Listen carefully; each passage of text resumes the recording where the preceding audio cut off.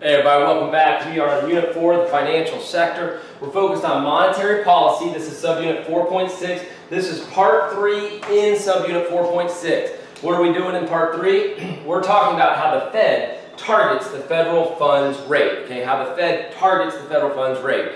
First of all, let me just make sure we've got our basics. What is the Fed? The Fed is the U.S. central bank. What does the Fed do that's super important? Well, one of the things it does that is very, very important is it controls monetary policy.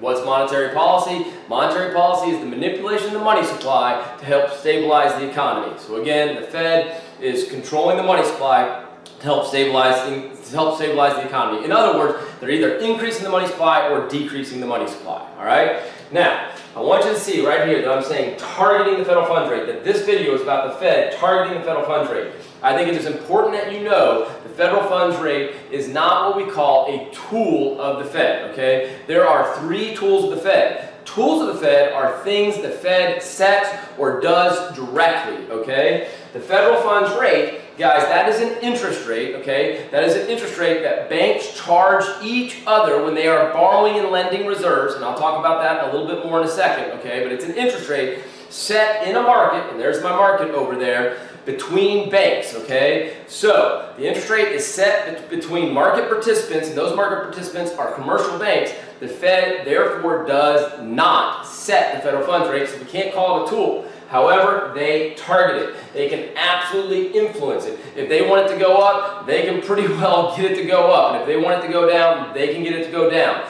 So it is an important interest rate that we know about because it is one they are targeting, but just technically speaking, not a tool. What are the tools of the Fed? The tools of the Fed are open market operations. And when we say operations, we mean they can either buy or sell U.S. Treasury bonds to banks. Okay, they can buy or from banks. They can either buy the U.S. Treasury bonds, giving banks reserves, or sell banks U.S. Treasury bonds, taking bank reserves out. Okay, so we've got our open market operations, we've got our required reserve ratio, okay, and our discount rate. These are the tools of the Fed. The Fed controls these directly. Now, next big point, okay? I got my federal funds rate and I've got my discount rate. Again, discount rate, a tool, federal funds rate, something they target. The discount rate, if you're ever asked to define it, what the heck is it? It is the interest rate the Fed charges banks. Since it's the interest rate the Fed charges banks, guys, that means the Fed gets to set this thing and therefore it is a tool. The federal funds rate, again, this is an interest rate that banks charge each other to borrow and lend reserves, okay? So, hopefully you've got that. Out of these 3 tools, for some reason, AP Macro and some economics teachers want you to know which one does the Fed use when they are really trying to manipulate the federal funds market, and the answer is this one, okay? Open market operations. That's just something you just kind of have to know, okay? If you're ever asked which tool does the Fed use to manipulate the federal funds rate or the federal funds market, the answer is open market operations. Now, let me get into this graph a little bit and then we're going to talk kind of big picture like what the Fed would do in a recession. But let's get into the graph for just a second.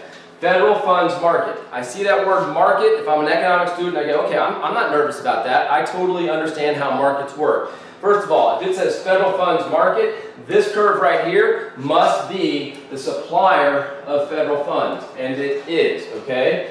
This curve, this must be the demander of federal funds, and it is. Right here, I'm going to put the price of federal funds, and what's the price of federal funds? It is the federal funds rate, the thing that we are very much focused on in this video, okay? This is the thing the Fed, again, is targeting. And what am I going to put here on the horizontal? Federal funds market, it must be the quantity of federal funds. Now, again, what's happening here, guys? In this market, we are having reserves, okay? Reserves, and those are federal funds. By the way, that's kind of important. Reserves, federal funds, you can pretty much use them interchangeably, okay? So, in this market, what we have is banks lending and borrowing reserves, okay? On an overnight basis, a very short-term basis. Okay, why is that happening? Because banks at the end of the day sometimes see that they have excess reserves and they want to do something with those excess reserves even for a night. And so banks with excess reserves, they will supply federal funds. Again, federal funds are just bank reserves. They will supply bank reserves to other banks.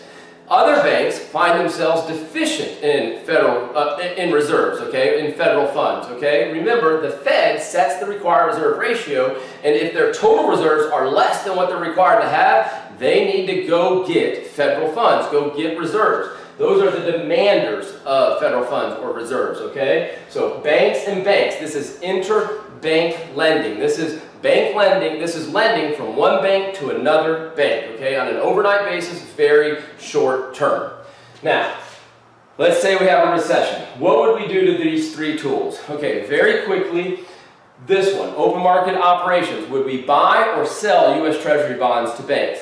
If we're in a recession, we want to get reserves into banks, so we would buy bonds, U.S. Treasury bonds. So the open market operation we would do is a purchase. We would purchase bonds, putting reserves into banks, okay? So, put that here, purchase. And I will come back to that again, because that's going to be really important, because again, it's open market operations they're using to manipulate this market. Required reserve ratio, what would a bank do in a recession? They would lower it. Doing a couple of things, increasing the money multiplier, and also freeing up more reserves to be lent.